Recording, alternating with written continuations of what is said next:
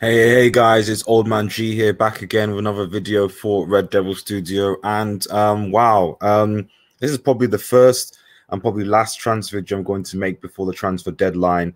It's Sergio Ramos to Manchester United because, quite frankly, we're not going to be making any January transfer windows, transfers. Sorry.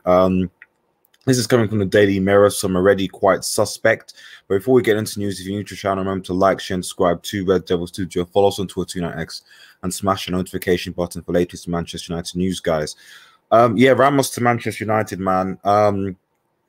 This is coming from the Daily Mirror.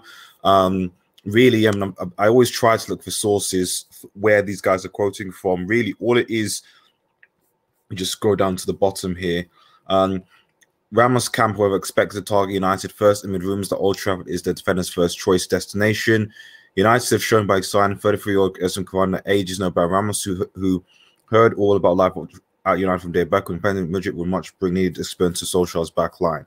So basically, we're going by the fact that it isn't. Now, we've been burnt by Ramos before, trying to basically get Madrid to get a new contract. The reality of Madrid here is that Madrid only really want to offer Ramos, who's I think 34, 30, 35, a 1-year extension on the wages he has.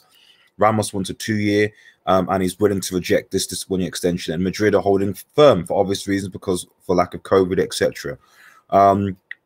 Therefore, this is putting a lot of teams on alert. The reality is that he would be still be needing 200k, and so yeah, the fact is, even if this isn't true, Manchester United would have to be in a race, because Manchester United are probably the only team that would be willing to pay 200k plus a week for a 34-year-old. That's the reality.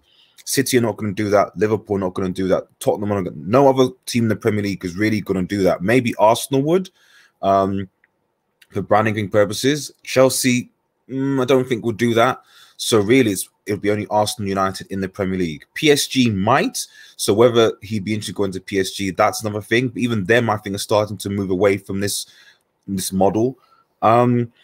So, if United are interested in getting Sergio Ramos to sort out our centre, I don't think it's a long-term solution.